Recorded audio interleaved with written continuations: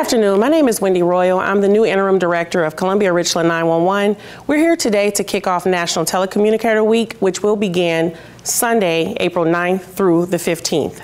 Being a 911 telecommunicator is a very unique experience. We are the first responders. We're just behind the scenes. Not only are we assets to the citizens of Columbia, but to our other user agencies, such as police, fire, and EMS. With National Telecommunicator Week approaching, I want them to know how important and special each and every one of them are. And without their hard work and dedication, we cannot be great. If you are one of our user agencies and you are working anytime next week, please stop by to show your appreciation for one of our call takers or telecommunicators. All we need is a simple thank you, and that would be great. Hi, my name is Audrey Paschal. I work here at Columbia Richland 911 Communications Center in Columbia, South Carolina. I've been a telecommunicator here for about 9 years.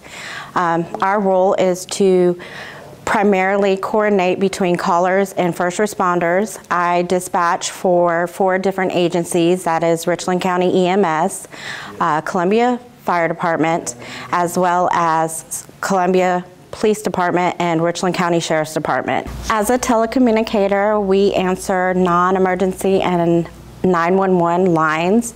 We coordinate between first responders and callers to make sure that we respond them to your home safely at all times. Hi, my name is Tia Fry, and I'm a shift manager here at Columbia Richland 911. I've been with our agency for 16 years. 911 is one of the first points of contact when you're having an emergency. I want to share with you some of the do's and don'ts of calling 911. When calling 911, please be patient with the call taker.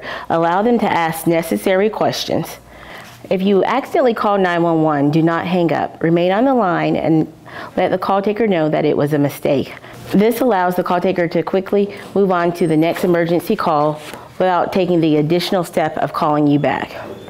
Attempt to know where you are. If you do not know where you are, rest assured we have tools and means to attempt to locate you. And most importantly, stay on the line. Do not hang up the line until you are instructed to do so by the call taker. Do remain patient while the 911 dispatcher asks you questions. When answering the questions, give clear details as to what is going on so the dispatcher can effectively get you the help you need. Following these do's and don'ts of 911, you'll be allowing dispatchers and call takers to focus on what's important and get their job done.